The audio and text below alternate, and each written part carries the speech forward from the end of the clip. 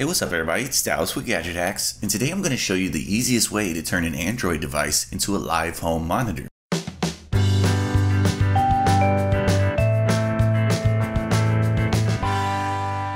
this has always been one of the best uses for an old Android device. Simply turn it into a webcam when you don't have much use for it anymore. It's a great way to keep an eye out on your home when you're away, or to keep track of your pets or kids when you're at work. But most of the apps that let you do this are actually pretty hard to set up, because they generally involve messing with network connections and personal web servers. That's why I think an app called Perch has a lot of promise, because it's incredibly easy to set up and has an intuitive UI with lots of cool features.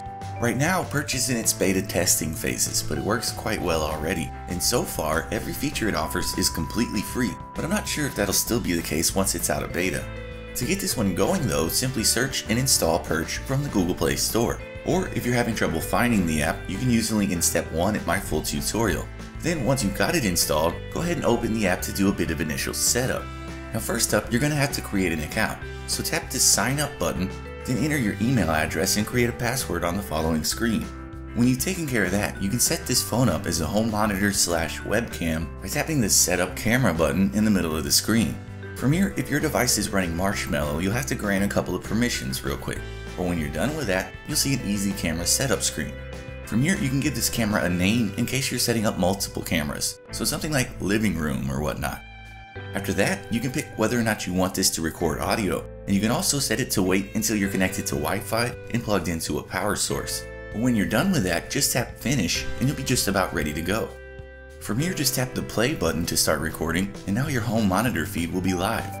You can access this feed from another Android device or any computer, so let me switch over to my desktop to show you how that works. Now from any web browser, just head to getperch.com and sign into the account you created earlier. At this point, you'll see a live feed of your camera, and if you set up multiple cameras, you could switch between them just by clicking the thumbnail. And Perch even comes with a DVR feature. That means that if you want to see something that happened earlier, you can use the slider at the bottom of the video to flip back in time. On top of that, it offers motion detection features. If you click this plus button near the top of the screen, you can set up alerts that'll send you an email or text when something moves in front of the camera. That would also show up on the DVR feed with little markers on the seek bar, so it gives you an easy way to see anything that actually happened while you were gone. And most of these same features can be accessed through another Android device. Just install the Perch app, then select your feed.